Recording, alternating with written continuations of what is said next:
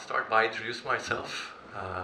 My name is Cleyn. I'm Director of Engineering within STE Engineering at iDirect's, and maybe just to warm up with the audience a bit more, by show of hands, who has been using the internet access over satellite? A couple of hands still. That's more than I expected. Because we often think of internet connectivity as something where that's abundantly available. We are all connected over cable, but there are a lot of areas still where there is no cable available, any type of cable, fiber, copper, coax cabling. And there it's still satellite that will provide us connectivity where there is nothing else left. So today I wanted to guide you into what we do as STE Engineering iDirect's, who we are, what we create, what we make, what we bring to the market, and what are our transition challenges, and how does OpenShift fit in that in those transition challenges. And you'll see I'll talk about 5 major challenges that we are looking at right now. And in 4 or 5, I see a direct connectivity or a direct link, let's say, with what OpenShift is doing today. And I would like to conclude all this by providing you some insights of what we've done so far and how we are moving along. So yeah, who are we? We are a global company with a local connection. So we have 3 major headquarters, 2 for engineering in Herndon, that's the Washington area, and in Sydney Glass, very tall, a small city between Antwerp and Ghent for people who know Belgium. And we have a hub in Singapore, where our mother company is located as well, and of course different locations where we can provide support and sales. Who are our customers? Well, the major leading satellite operators and service providers. So that can be satellite providers that offer a global coverage, or providers that specialize in specific use cases and in specific geographical areas. It also means, and you might already notice it, but I'll come back to that a couple of times today, we are not an operator ourselves. We provide functionality, tooling, equipment for our customers to, let's see, it's very tricky, this one. So we provide that tooling for our customers to operate and service their networks. Which are the markets where we operate? Well, it can go from a single home B2C type of connectivity where we connect with a regular modem, as you have a modem at home, most likely as well, but instead of connecting to a fiber or connecting to a coax cable, we just connect to the coax cable of a small dish and you connect to our networks. But of course we also have enterprises that use us as either as backup links or a main link to connect between branch offices. We are also active in the telco market as a backhaul. Imagine yourself as a telco, you want to roll out 4G, 5G networks, you have all these nice antennas locally deployed, and then you need a backhaul connection towards your core network. And you are deploying in either quite hilly or mountainous terrain. You need to cross swamps or large rivers, and pulling all these cables will be very costly. In that case, backhaul connectivity, and this is going way too fast. Backhaul connectivity,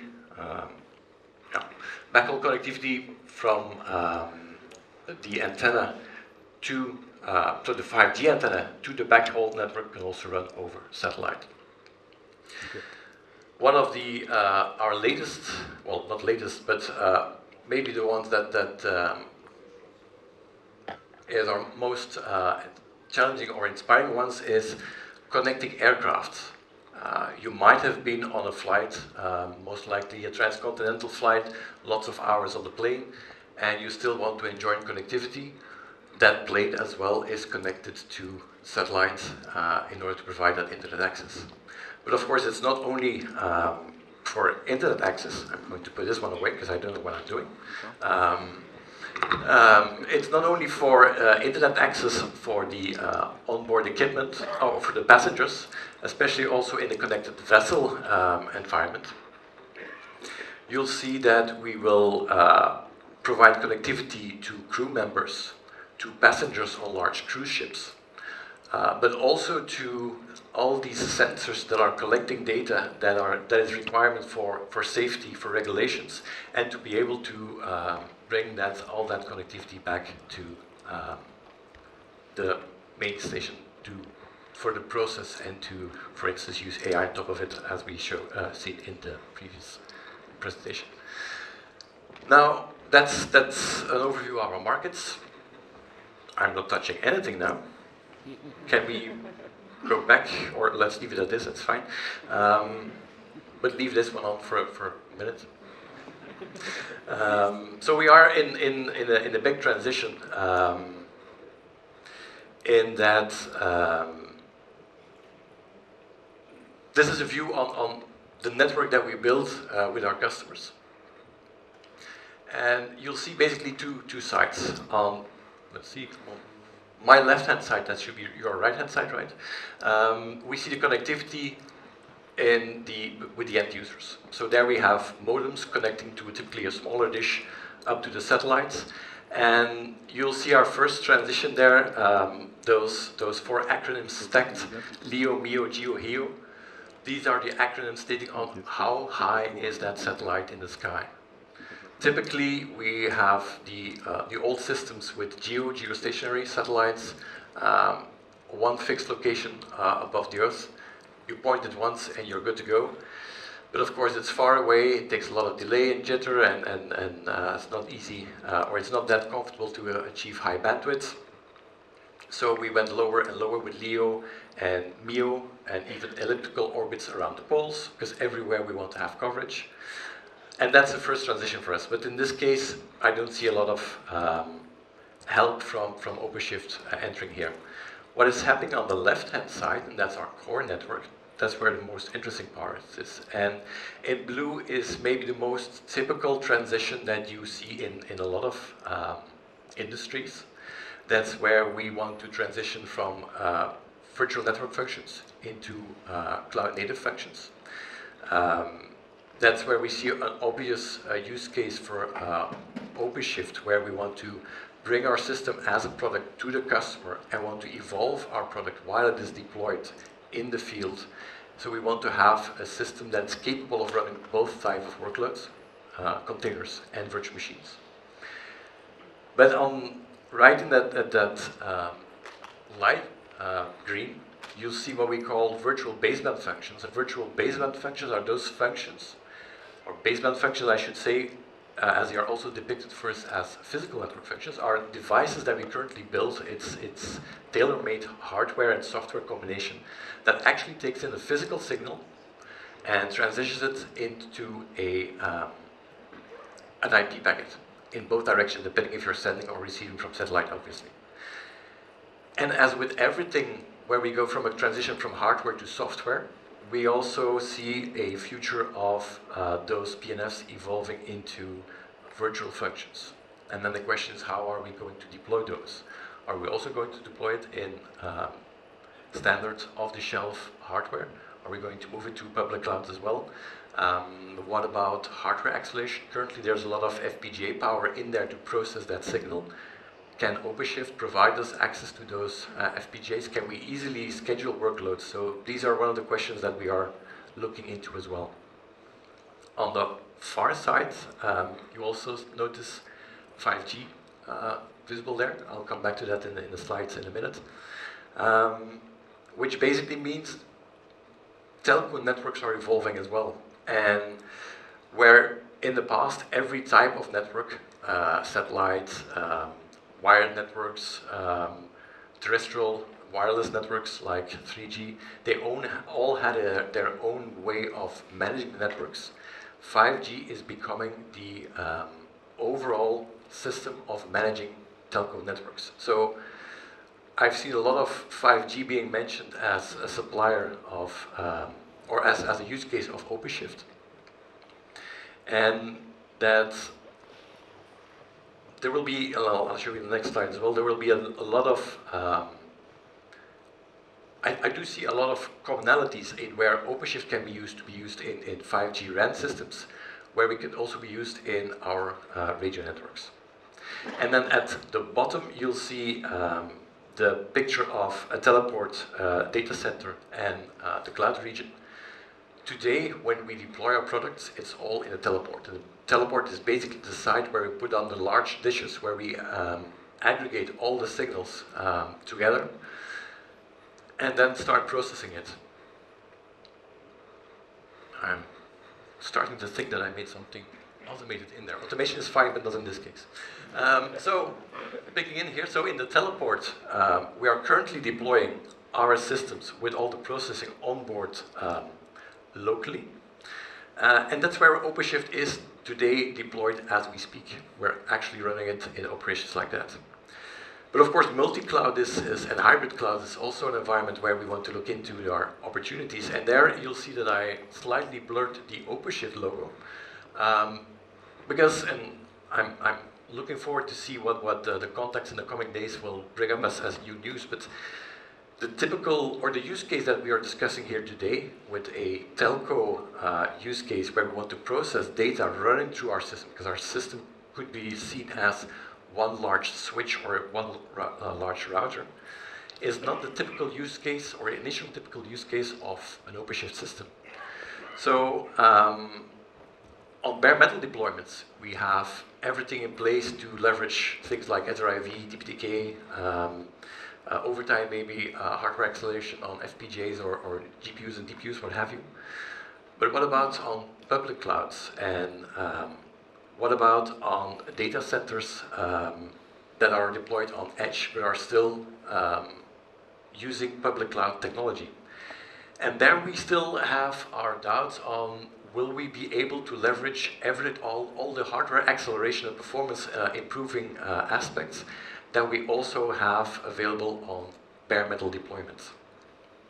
So that's definitely something that we will need to look into and to further explore. So looking forward to that path. And if I hear today as well on the roadmap that this is still evolving and still being invested in, I'm also very interested to see how this will go. Now I would like to move to the next slide. That goes. So 5G SATCOM conversions, that's also one of the things that was buried on that side of the system. So again, in the middle, you see our satellite system. But on the right-hand side, you see the four, well in our case, the three conversion domains. Today, we deploy it as something where we can backhaul the system, meaning satellite link is there as a transparent link to the 5G system.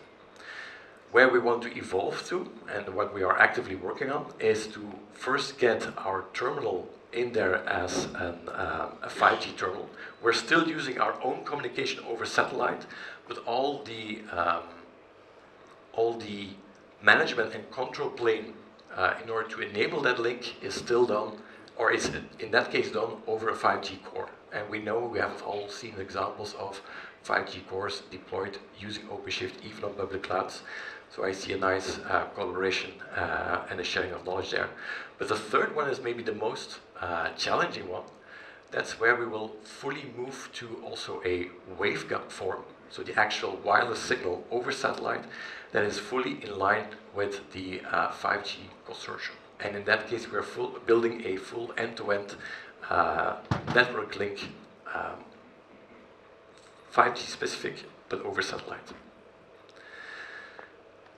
Coming back up to what we are actually building and how OpenShift is in there today. So, right-hand side is, and I know it's mirrored around with the other drawing, but this right-hand side, for me, left for you, the big racks, I should say. These are the solutions that we currently deploy, actually sell, and have our customers operate in the central teleports. And you see two racks. The right-hand side rack is the, can I go back? Yes. The right-hand side is the processing part. It's purely software, and that's where we embedded OpenShift, and that's how we ship it to the field. the left-hand side is a baseband processing rack that is today still embedded hardware that we create with embedded links on top, fully physical network functions. And then on the other side, you'll see the modems, depending on if you're a home user, it's a small, lean, cheaper modem. If you're a high demanding customer, then we'll end up with the lowest model, or in the stack at least, the highest in performance, and we'll offer you that. But what is really key here to grasp is we're an equipment manufacturer and vendor. We sell this stack to our customers. It means that we also ship OpenShift as an embedded feature inside the stack. So we need to be able to send out all this as a package to the customer, and as a matter of speaking, the customer needs to pull in the plug and he's good to go. And of course he needs to stack all the servers, connect all the wires, stuff like that, but a lot of that is done already in the factory. But using OpenShift like this still brings quite some challenges. And I need to speed up, it seems.